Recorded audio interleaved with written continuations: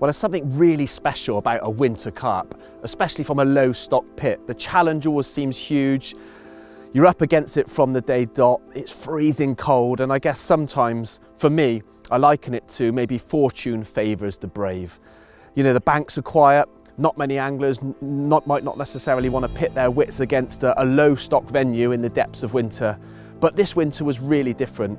And if there was ever a winter to capitalise on a warmer climate, it was now. It didn't feel quite as cold as it has been in prior years.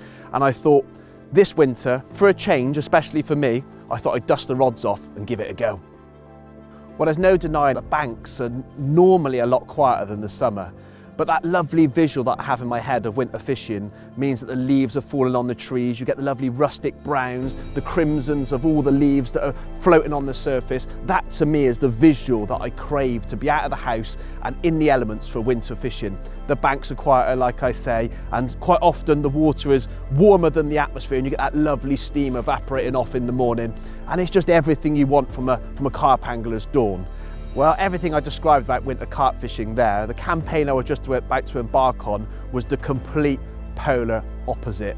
And I was about to find out exactly just how different this campaign would be from the usual quintessential English carp lake with the quiet banks. Nothing could be further from the truth. Usually I hang my rods up and catch up on all the house chores. I've got a young son, family, and all the things that demand my time when at times I can be a bit obsessive during the autumn and the spring.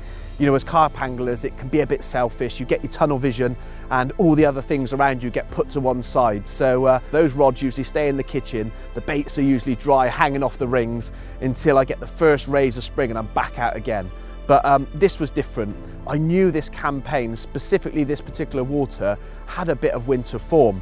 The weather was good, it hadn't had that big long cold snap that we usually get, but I still knew that if I was to succeed, it would require dedication, sacrifice, and some really hard graft. And anything in carp fishing doesn't come without those things ticking all the boxes. So I was up against it, but I knew it was now or never, and I really wanted to give this 6-week window, because that's all I had, all my efforts. And I was riding on the back of a previous campaign that had finished a little bit early in October last year. And I was full of confidence. I had tactics that I knew I was going to deploy in this campaign, and I couldn't wait to get the rods out. I think the most important thing is you have to be motivated. You have to be motivated to want to get out there regardless of the elements, regardless of the weathers, because let's face it, I wasn't seeing much. You're probably not going to see much in the winter. It's a harsh reality that you're usually stood in the teeth of a gale, you're wind burnt. In fact, I'm still suffering now with sort of cracked lips and chapped skin. But yeah, you have to be self-motivated. And I've always found that quite easy. And in fact, I love being thrown in at the deep end, and this winter was no different. And that alone is motivating enough for me to drive on and give it all my effort in the hope of just holding one cold winter carp. Well, I guess it's really important to give you a bit of an insight of where I am today. I mean, it looks vastly different today to when I was here only a couple of weeks ago. The spring sun shines out, but only 2 weeks ago it felt Baltic and I was wrapped up with all my winter layers. But we are right in the heart of a really busy city. Now, this particular place is over 200 years old and it's a concrete oasis. I've never fished a lake that old, and it was dug way back in 1822, and this year it's celebrating its 200th anniversary. It wasn't till the early 1930s that this place was turned into a bit of an oasis for public. It was boating, angling, sunbathing, swimming, you name it. Everything was going on here, and to think of a lake steeped in history like this with a few really old carp in just added fuel to my fire to really wanting one of these carp in the album. Now, in terms of fish stocks, well, that was a challenge in itself. The general consensus, 25 to maybe 30 carp in 60 odd acres. In terms of winter, trying to find those fish, wow, it was a tall order, but that again just made me want to give it my all. You know, to catch one of only 25 or 30 carp in such a vast expanse of water that looked bleak and cold, you know, that was the drive and the motivation I needed to get me out the house in the morning and give it my best shot. Well, if you haven't guessed already, we are smack bang in the middle of a big public park.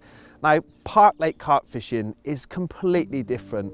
I just love the fact that there's hundreds of people walking up and down this lake that have no idea that the carp are even residing in this lake. And what's even more fascinating for me is that, you know, we like to think that in carp fishing everything's documented, and quite often at a syndicate you can kind of trace these carp back with documented pictures from many years ago, or if there's new fish going in, they're quite often documented too. But in park lakes I really didn't know what I was potentially going to catch. I had an idea from the locals what might be in here, but who knows, I could have caught a record goldfish that somebody had slipped in a couple of years ago. It really is like that. As you'll see through this film, the public were astonished when we actually caught one. So the sort of carp fishing that I love to do, I know that it's usually short spurts of intense fishing, but I put a lot of emphasis into the preparation, and not only is it the walk-in, trickling a bit of bait in, trying to be here as often as I can. Usually for me means getting up an hour or two before work, driving hundreds, sometimes thousands of miles during a short space of time, just to try and keep in touch with the lake. But also the prep for me is trying to have everything aligned at home. You know I speak to my friends and say, I'm probably just going to be focused on the campaign for the next 3 or 4 weeks. You know, I'm not going to be coming out for that beer, or I'm not going to be doing anything in the house. The DIY is going to have to be parked. So that's a part of the prep for me also. But leading into this, everything for me is about trying to get as close to getting a sighting or just seeing something that's going to give me that little window of opportunity to capitalize on. And you can't do that when you're at home. So it means being here as often as I can, and that's exactly what I did. I was driving here, up the motorway, off the motorway, almost every morning before work, and then taking a detour back into work. I mean, it made every single day about 14 hours long. It's exhausting, but at the same time, really rewarding, because I felt that I was keeping in tune with not only the weather, but also the lake, the anglers, and it just opened up a little window of opportunity that I didn't expect to have so soon. Well, up until this point, I hadn't seen a fish. I hadn't seen a single show. It was bleak. But I needed to at least get the rods out and try and get in tune with it and just sort of embrace it, really. I needed to get some bait in the water, and that's exactly what I did prior to getting the rods out. Now, the first session for me is always a bit rusty. I don't know about yourselves, but you try and get in tune with the lake, and I found quite quickly that I needed to change my bank sticks. It was a concrete slope, and in fact I actually needed to change my buzzers, because my Steve Neville buzzers, because the rods were on a tilt, meant that the wheels were jammed in the rods, so even if I got a bite it wouldn't register. So there's a few things I needed to change, but I love just embracing the first session. And in fact, when I get in the car on the way home, you kind of mull over in your mind, you know, what you're going to do next. Was there any clues that might just give the game away? Well, I'm looking out a vast expanse of very cold water today, and anyone that can start a campaign in January, especially on a sparsely stocked lake, might be able to relate to what I'm going to try and describe. It feels like a bite is a million miles away, and today I've seen nothing. But I'm really excited because this is the first session, I hope of many, where I'm going to try and get a bite before the end of March. Now, I kind of liken these sort of starts to campaigns to maybe a rock climber or a guy who's trying to climb Everest. You know, the summit is the peak, and that's the pinnacle of anyone who's trying to climb a mountain. At the moment, for me, a pinnacle or a summit is just to try and get a bite. At the moment, I definitely feel I'm on base camp. I don't know my way up the mountain, but it's really exciting times, because this is what I really love about a campaign, is trying to work out and unlock something that will lead eventually to me holding a cold water carp. So the sun is shining. This is the first day. Who knows where it's going to take me, but I can't wait. And there was something that happened in that first session that I genuinely believed paved the way for the rest of the campaign. And in winter, you know, you often hear the term, sometimes something small is everything. And I had nothing to go on in terms of shows, but the wind was hacking down the lake continuously. And in fact, it was a harsh reality that I'm up against it here. But there was one part of the lake that was kind of off the wind. Now, there's 150 swans on this lake, and they were being pulled down to the pit on a big southerly by the strength of the wind. But if they just moved into the lull of this island, they sort of sat there as almost like a mill pond, and they didn't get moved around by the undertow or the ferocity of the wind. And it just looked like the ideal spot. You know, if I was a carp, where would I want to be? And it would be off the wind. So I decided before I left just to lead around that area, and I found a spot between some really rancid 200-year-old silt that was really clean. It was off the wind, the swans were sort of milling around there, and it just felt totally different. It just felt warmer in that part of the lake. and that was to be my next line of attack. So I left that evening, putting a bit more bait out, vowing to return in 3 or 4 days' time. Well, I strategically booked some days off work between the first session leading up to the end of the season and the second session. Everything felt a little bit easier. I was more in tune with the lake, the rods went out sweet, you know, I had them already clipped up to the new spots that I'd found, and prior to that I'd already put a little bit more bait in on consecutive days leading up to this second session. You know, sitting back, knowing I'd done everything I possibly can in the hope that I might just have one single opportunity, felt really good. I sat back that morning to embrace the craziness of the park with the public walking past, but what was about to unravel was beyond my wildest dreams. I remember that morning feeling really confident. It was bitterly cold still, but I just sat back on the chair, Rod sat back, and I was just about to make my first cup of tea of the day, and the tip just bounced round, almost like a bream bite, and the tip bounced again, and I thought I'll just lift into it, and I lifted into this carp, which came in almost in a subdued manner until it got under the tip, and its big tail come out of the water and flapped on the surface, and only then I realised, crikey, this is my first bite. And it wasn't much of a fight before I put the net under an incredible mahogany, long, perfectly conditioned 35-pound Park Lake common. Well, with the fish in the net, I'm more than aware from experience that there's usually small little feeding windows in the winter, so I quickly changed the hook on the rig and got the rod straight back out. You know, one might be luck, but if I was to get another opportunity, maybe I've found their winter holding area. So the rods were firmly back on the rest, and I had to sort this fish out. So I gave my friend Mark and Jack a call because, you know, looking at these concrete banks, I was definitely going to need a hand, especially with the public. And it was a short while later where they came down to give me a hand to weigh and photograph this incredible carp. Well, I sat back with a massive grin on my face. You know, like I've described at the start, I just wanted one fish from this particular campaign, and to catch it on my second morning, I was absolutely gobsmacked. But having that rig back out on the spot, I wasn't expecting what was about to unfold. And no sooner had the kettle boiled on that cobbled down wall, which I must add is incredibly difficult to fish. I was only turning over my ankles, things were going everywhere. Often you put the kettle down, it falls over. But yeah, I sat there and the rod hooped round again, the recast rod, and I was into another Park Lake carp. It was at this point, I don't know who was more surprised, me or Mark, but Mark grabbed the camera as I carefully guided a lovely dark mahogany mirror that went up and down the deep margins of the dam wall, eventually into the net. So at this point, I've got one in the net, one in the sling, and I've doubled my quota for what I really set out to achieve. And well, I was just lost for words. You know, what a morning. To get two in quick succession was just incredible. And just reliving it now brings back all those emotions of that day. And yeah, it was an extra special morning for sure. Yep. Go on in. Right, got it? Yep. Sure? Yep, got it. Ooh. Wow, what a surprise. This carp has blown me away today. Tiny little pecks, little weathered fins, tail, and for a concrete carp, that is about as good as it gets. Look at its dorsal. Well, lack of. I have no idea how old these carp are or the history of them, but wow, that has made me really happy.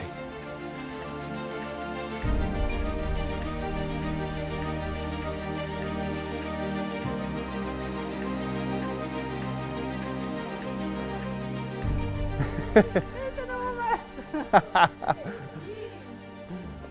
Well, it's an old fish, really old fish. I'm not too sure whether he'll let me have one last look before we go back. But that is freezing cold water, and the carp isn't much better. But there we are.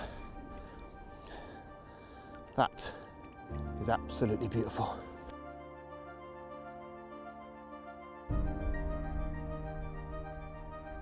Well, slipping that first one back, it was a gentle reminder of just how cold it still was. And I guess there's nothing more symbolic for me of a winter capture than trying to warm your hands up over a warm stove just to get some life back into them, because I had another carp to hold up for the camera. Oh, I've got to have a little break between lifting the second fish because my hands are so cold. They've gone kind of blue, and it's been a long time since I held a carp. And that fish is freezing cold, so Just need to recharge, get these hands warm, and then get the bigger one out. Oh, what a morning.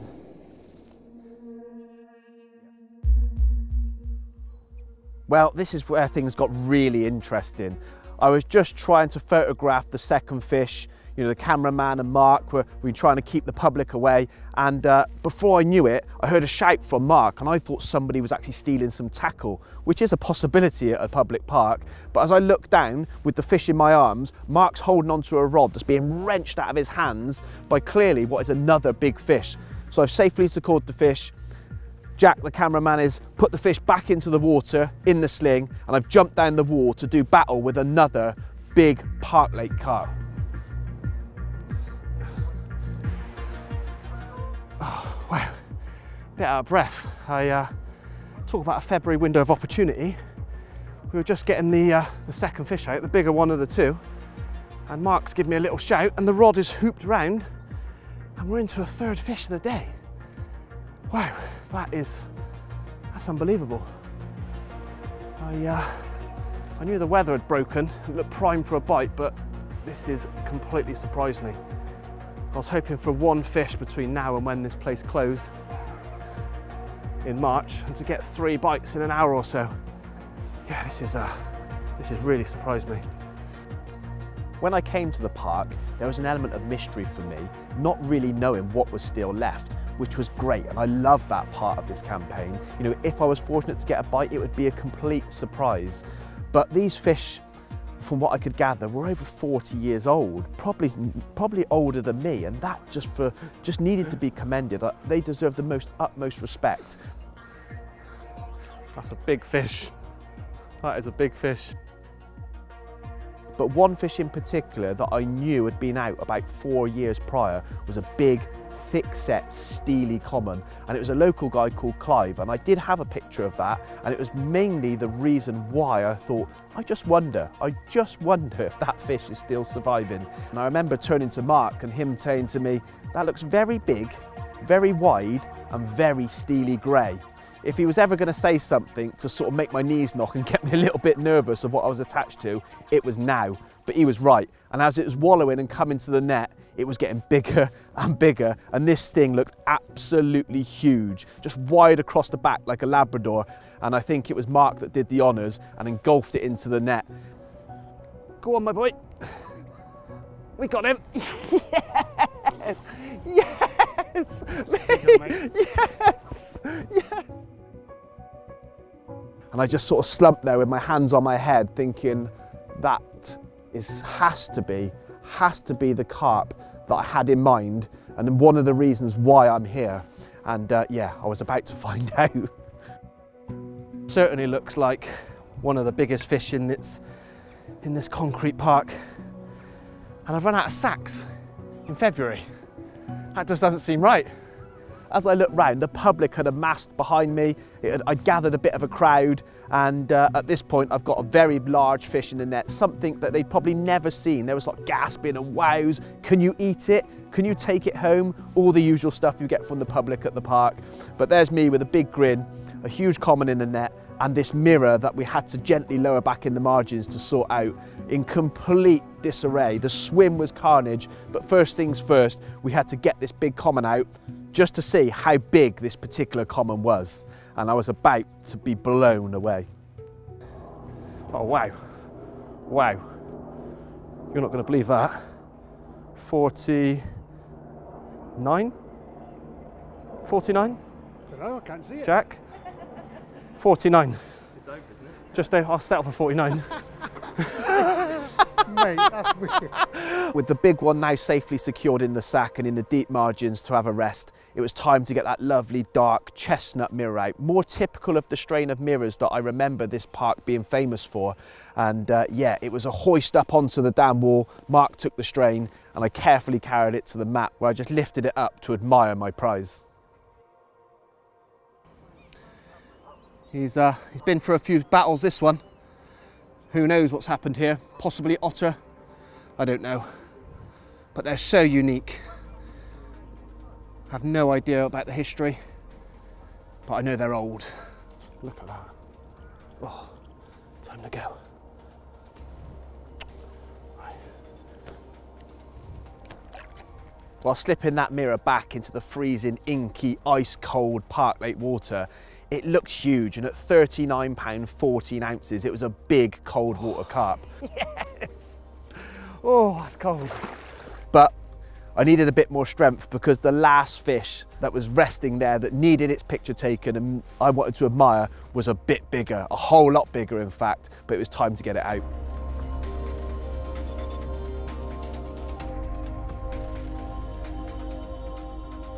When I first started, I had no idea what Everest looked like, but you could say this, for me, is it.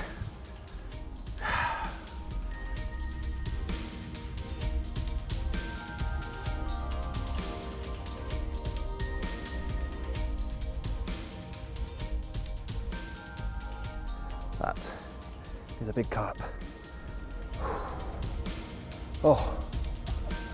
I've known from experience that fishing in the winter can be all or nothing. Initially I thought the first bite may have been luck, but obviously subsequently catching those two incredible carp, I knew that I'd found them.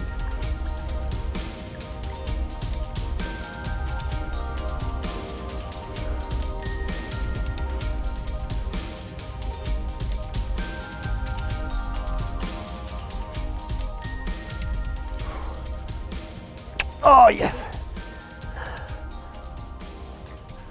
What an incredible creature. Oh.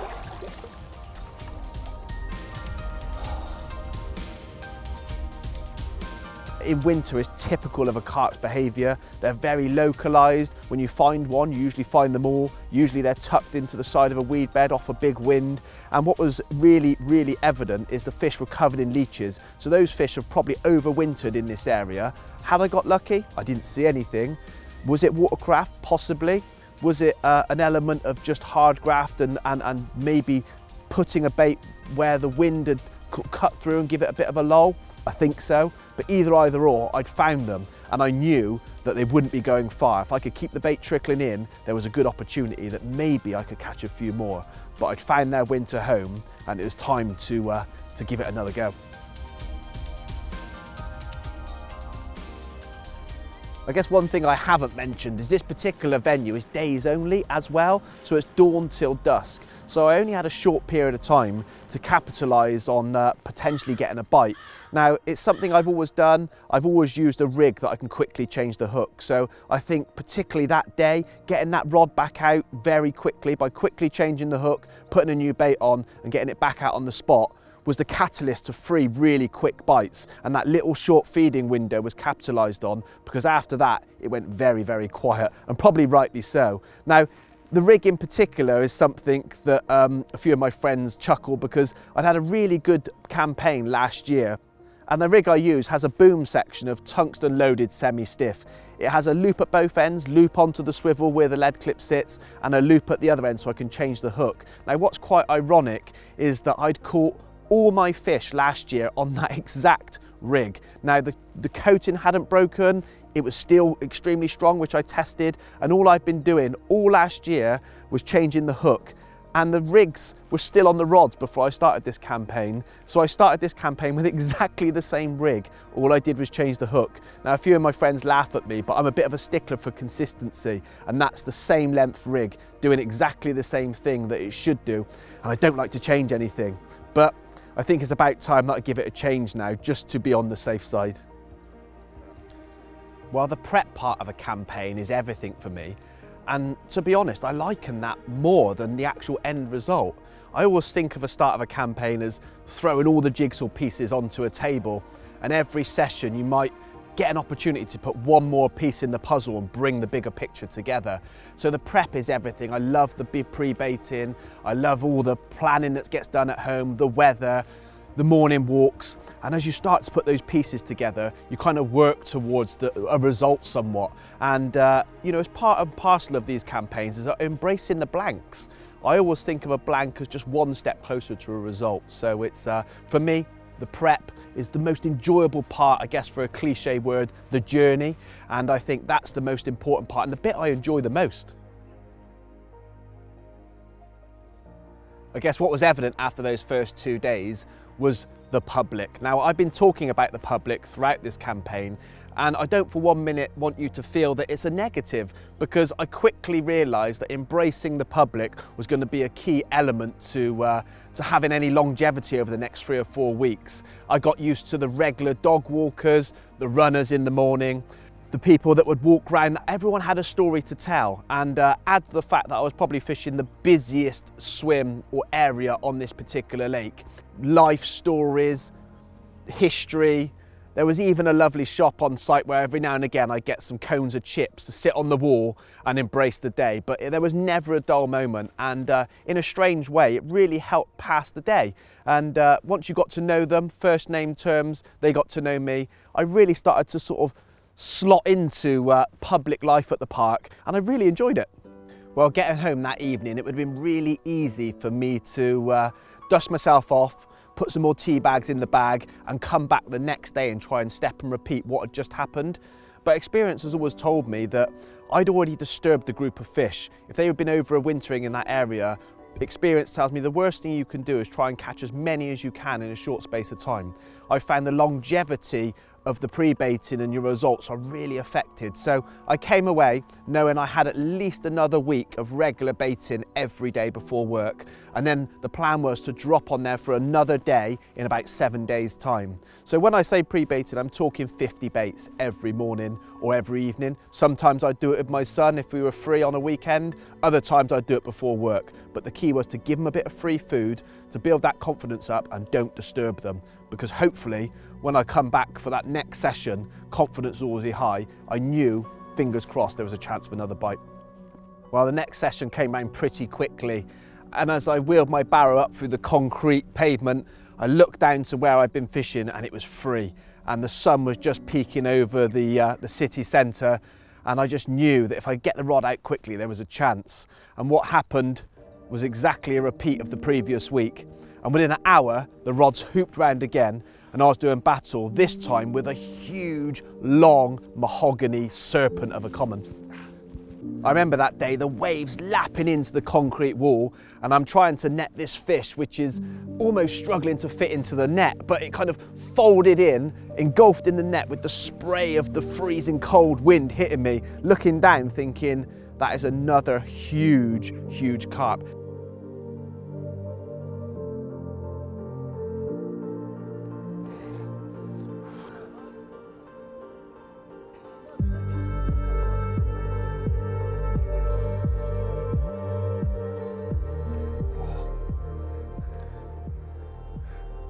The best thing about carp fishing is it's so personal, and for me it's always been about own terms angling. I know what potentially I really enjoy might be completely different to another angler, and I didn't come to this park purposely to catch big carp. You know, if I just wanted one cold winter bite, regardless of size, I would have been happy. But this was the 4th bite, and when I look back at the weights, for those 4 fish combined, the average weight was 41.5 pounds. I mean, sometimes in angling, you know, you get on a run, you have real purple patches. And I have to say, I sit here now just thinking about that day, thinking that run of fish, I don't know if I'll ever sort of beat this run of fish I've had in the last 12 months. It's just been, you know, biblical, and yeah, the best bits of carp fishing all rolled into one. While slipping that 43-pound common back, I realised I was already on borrowed time. I had 3 weeks of the season left to go, so it was fast approaching the end of February. I did catch a few more fish, but I guess they're a story for another time. And when I reflect back, this is probably my last trip here talking to camera. I'll probably never come back to the park again, and it's been a campaign compressed into a short space of time beyond my wildest dreams. I'd planned to maybe get a feel for it in February and maybe come back when the season back opened in June, but that's not to be. I got very, very lucky, and as the sun's shining now, spring is in the air, and if there's ever a time to get the rods out, it's now. Carp are up and about, and there's plenty of carp to be caught. So if you're out on the bank, be lucky.